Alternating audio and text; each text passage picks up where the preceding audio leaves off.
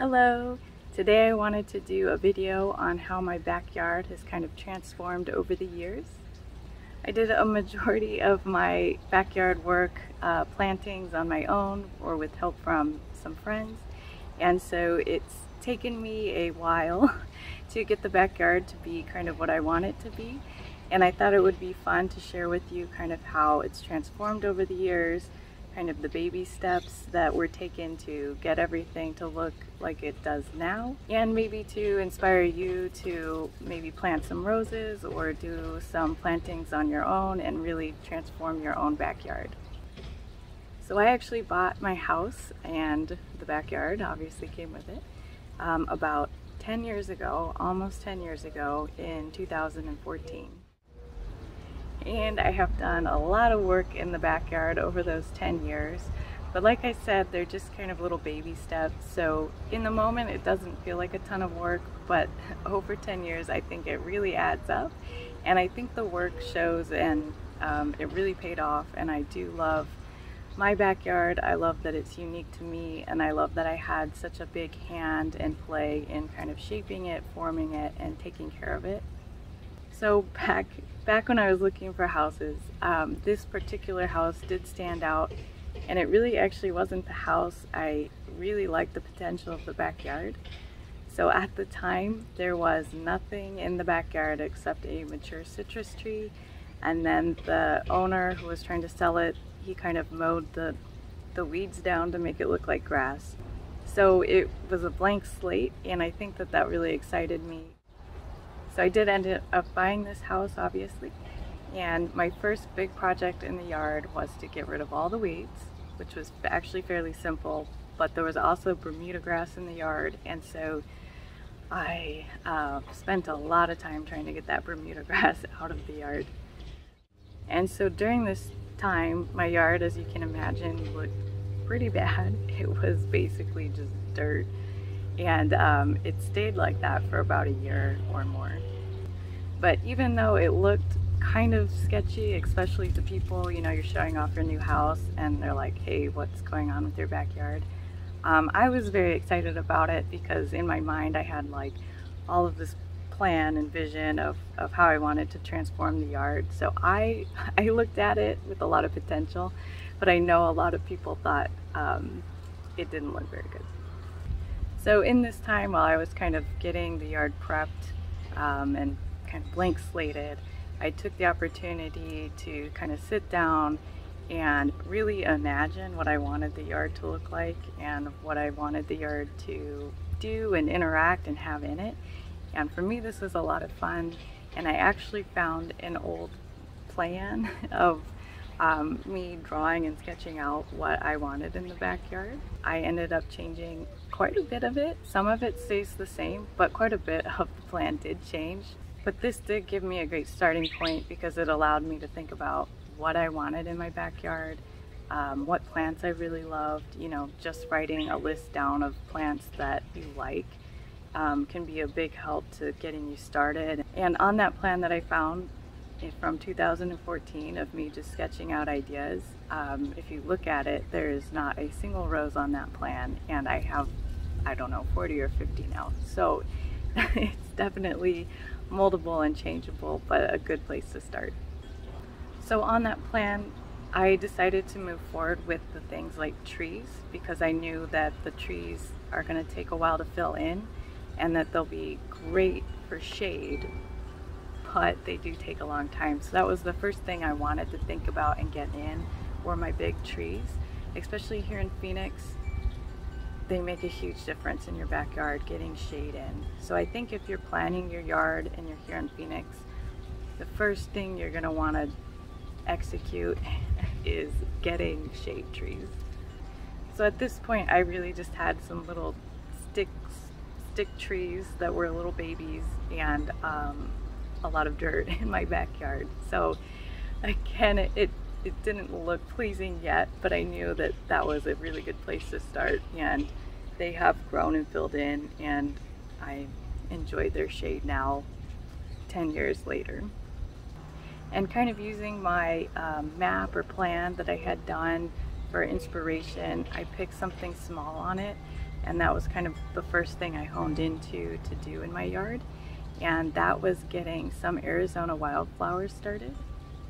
I have always loved seeing in the springtime people who let the African daisies and California poppies grow up in their yards, or sometimes they even come up kind of in medians. I have always loved seeing those, and I knew I wanted to have those in my yard. And so that was the first small project, baby step that I took to kind of transform the yard. And so it went from dirt to dirt with seeds in it. And then it has filled in. They did spring up and they've come in every year since. I have had to supplement with some extra seeds here and there, but I have kept those Arizona wildflowers going in my yard, and I do still love them. So I think getting started with something small and totally manageable is a great way to go and not be too overwhelmed with kind of getting things together in your yard. So I also knew I wanted some pathways or walkways in the yard, so that's probably the next big project that I really took on, was trying to get some pavers in and walkways established. And they were small enough projects that I was able to do them by myself or with the help of friends. And yep, slow going, baby step, but you know, there's no rush, and I got them done eventually. So the hardscape was a fairly big project. I think it made things look a little more accessible in my yard, but the big game changer was eventually placing some crushed DG, decomposed granite, all over the yard so that it was no longer dirt, but now rock, the famous Arizona rock. And that made the biggest impact on people who would come and visit the yard. It was like a night and day difference between having dirt and then some DG on it. So once that went in, I think it was like full steam ahead, and definitely things were happening and moving with the yard and changing. And like I said, still just focusing on some small projects on, you know, my list or plan, just getting in small things here and there.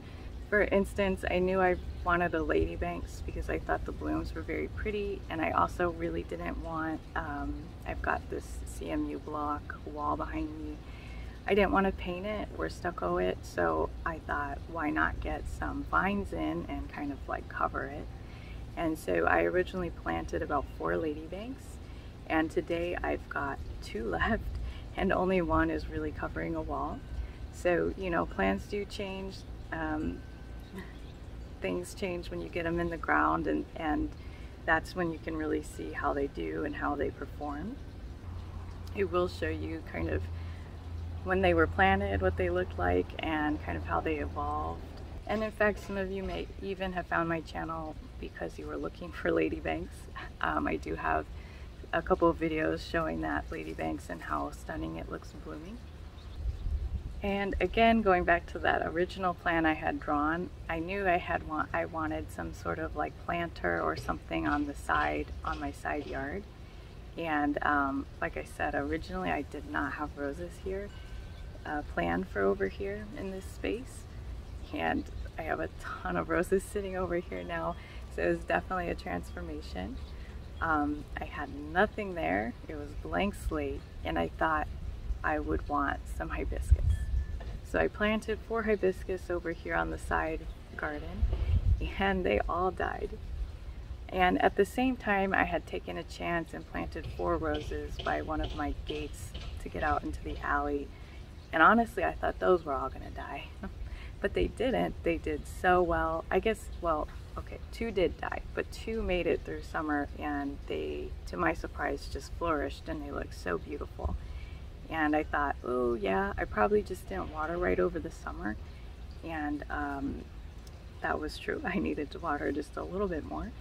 And they have done so well, these roses. So as the hibiscus died, I just went back in and planted with roses, because I found the roses flourished and the hibiscus did not.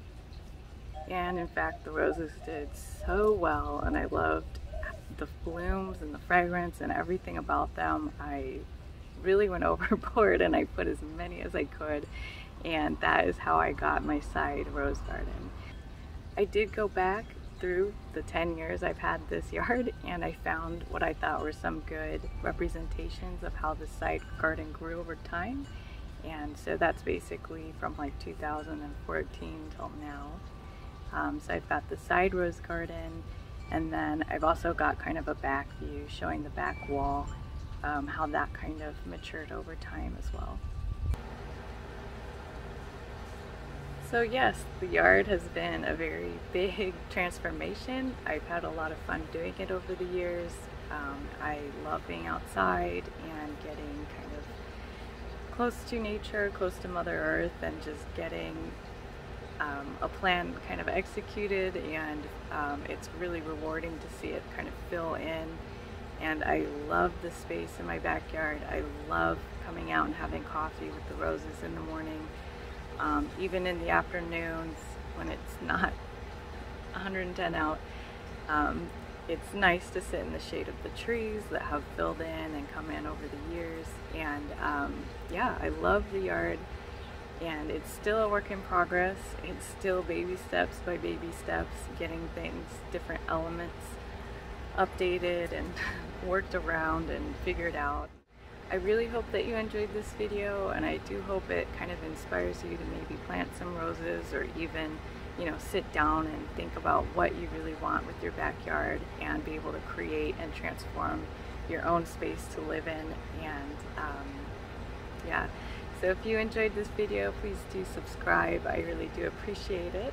And yeah, I'll have more rose videos up for you in the future. Thank you. Bye.